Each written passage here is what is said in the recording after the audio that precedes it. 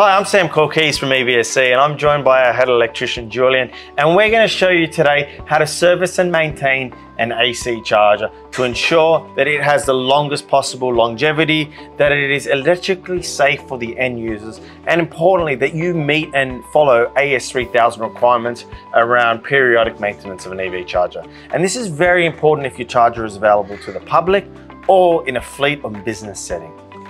So AC chargers are relatively simple. First thing we need to do is do a visual inspection of the charger. We want to ensure all the connections to the charger are proper, the isolation is there, that the charger is clean, free from rust, is well mounted.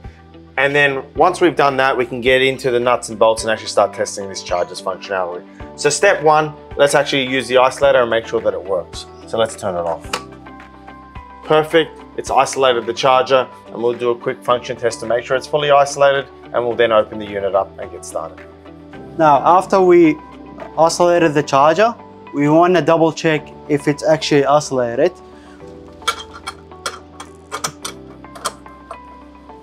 by doing a simple voltage test to the charger.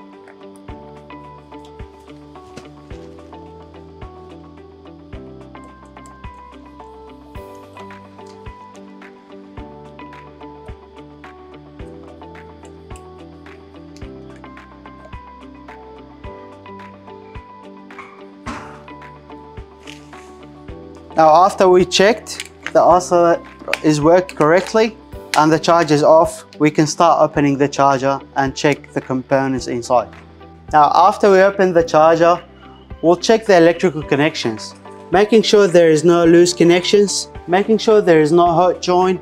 We'll check the earth, making sure it's nice and tight as well. And we'll do visual examination for the charger inside, making sure there is no rust, there is no water leak anywhere. And this is how we do a simple visual examination inside the charger. Now we can close it and we can do a functional test.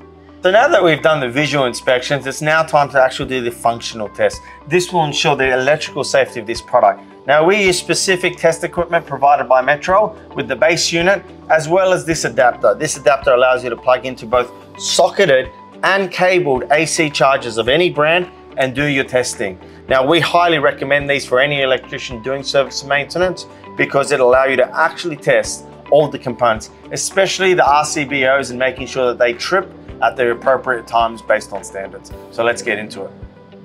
Now we have all the equipment ready, we can start doing functional test. This test, it works as a car simulator. So this adapter now works as an EV car, and it will check the communication between the EV car and the charger. Now the nice thing about the Metro, it actually has a fully automated sequence, which Julian will be kind of running through right now. And what you can also do is simulate different functions of the vehicle, which you'll simulate now. Now we can start, turn it on. Now we see that there is a communication between the car simulator, and the charger. There we go. Now we start charging and we can checklist all these options and we save the test. So the next step that you need to do is test the voltage. So with a single phase charger, you only have to test the single phase, and for 3 phases, you need to test all 3 phases. Now Julian's loaded up the voltage tester already, and we simply move this to the on position. Once we do that, the voltage will show here, and we need to ensure that there's an appropriate voltage, and that's passed. And then the last test that we have to do is the RCD test. Now this is an important test around electrical safety. Now depending on the EV charger, some have a type A plus 6 milliamp DC leakage device, or a type B RCD, which is present in the IQ commercial. Depending on that RCD, you need to choose the appropriate testing sequence to ensure that you do that. So let's do it. Now we can start testing. We switch on the car simulator.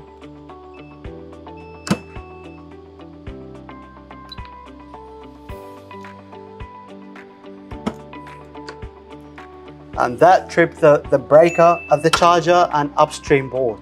And that's the RCD test passing.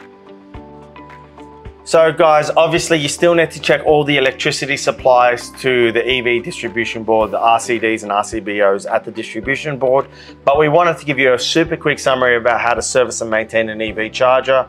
So on behalf of the team, happy charging.